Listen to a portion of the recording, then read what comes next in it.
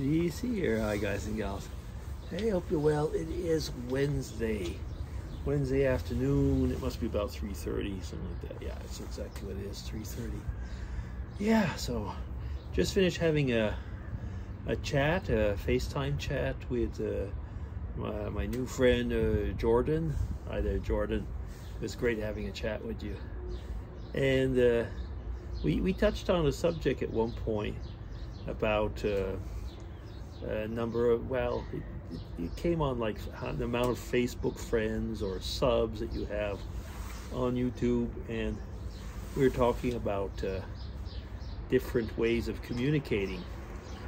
And I was reminded that when we still had dial-up, that we used, I wish I could remember, we used a video chatting program with my family. And like I say, it was not Stickam, but it was something like that, I guess the name. But it was not Stickam, that was another one. It was like, I just thought, like, you know, video conferences on dial-up modems. I mean, think about it now. It just seems ridiculous, doesn't it? But it was just so mind-boggling then, wasn't it? I mean, any of you have done that. And I'm trying to think, was it Stickam, or there was something that people were using. Those of you who might be watching this will probably remember SouthTube.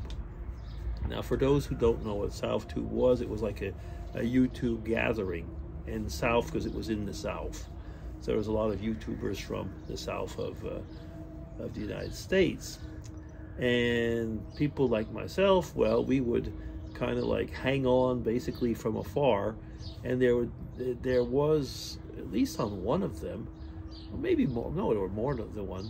They would be there would be a video type of conference or something. I get a really funny noise. I guess it's okay. It must have been something that just happened on my mic. Sorry about that.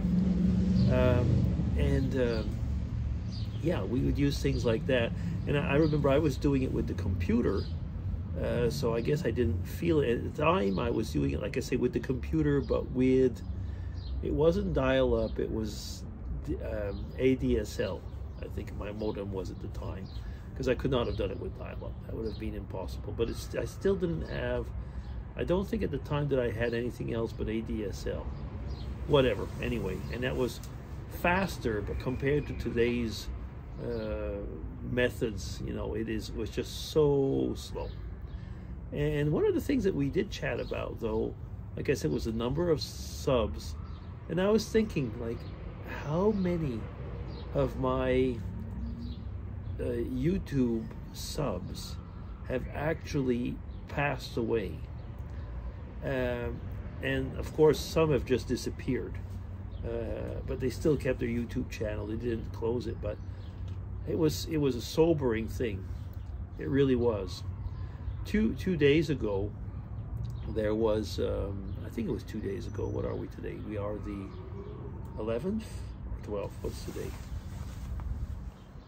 Today is the 12th. So I think it was yesterday. Was Melissa. Melissa, and she was, those of you who remember her on YouTube, I mean, she's passed away now for a few years, but she was such a lovely person, such a lovely lady. And we had made so many videos together, and she had been one of the people also at SouthTube. And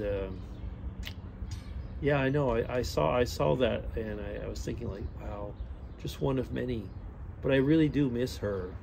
You know, those were in the old days when we would actually, people would actually send gifts and send stuff from your country or your part of the world one to another. And yeah, I mean, it was just all of a sudden got to me. I mean, how much I miss some of those people. Yeah, you know, and was it geriatric? It was 1927, I think it was, who was at the time one of the oldest, if not the oldest YouTuber at the time. and we had made a video where we were chatting together, and I mean, and he had what did he have for a following? And we chatted all three, him, his brother, his older brother, and me. His older brother, I don't know, did he have a YouTube channel? I don't think so. He might have had a channel, but he wasn't making videos. But yeah, it was good times. And you know, I mentioned that on a tag on Monday, where most of the people, or a lot of people we had met via either Spooky University or other types of video responses as we used to have. And that was such an interesting way of meeting people, because you know, you saw them, you interacted with them. And for those of you who might remember how it was, or actually I should put it the other way around, for those of you who didn't know what we're talking about, so you'd have like the video that the person made, and on the bottom you'd have all these little thumbnails with the people who had responded. So you could kind of like, already from the picture, the thumbnail, and the title of the video, you'd say, oh, let's go and see that one, let's go and see that one. And very often you'd end up watching all of them. And from that you'd usually, well, not always, but you'd often end up subbing to one or the other of these people. And that's how we created communities at the time. And the thing was, is that very often we would create like-minded communities at the time. Now, interesting, of course, is that a lot of these communities splintered and became, like I was going to say, smaller communities that were even more closely knit because of sometimes political views, or there was also at the time, there was quite a large, let's say, group that were, well, maybe it still exists, but there was quite a large group of people that were, let me see now, this was, when was this? So like the early 2000s, wasn't it? And so there would be a lot of, well, LGBT people that got together around certain groups. I'm trying to remember the name of one of those groups. It doesn't matter. And then there were those, probably like myself, that liked to do skits a lot at the time. And that's also where I had a lot of good time with Tweetness. And then there was Melissa, of course, who was into that. And yeah, there was others, of course. Blue Flamingo. I mean, he changed his channel, but Blue Flamingo, yeah, those really were good days down the memory lane.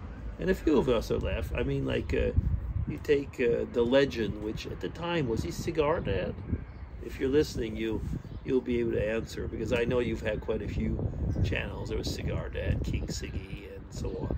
And wasn't, if I'm right, I mean, Cigar Dad at the time was it with Biddle Boy, and there was a couple others together, wasn't there?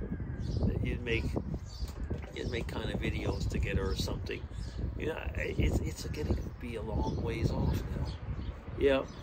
Anyway, so I get all into all of this because I had this chat with Jordan, and it brought back a bunch of memories. Okay, anyway, I think that's enough for today's Wednesday vlog. Anyway, I hope you're all well, and take care, and have a good week for what's left of it.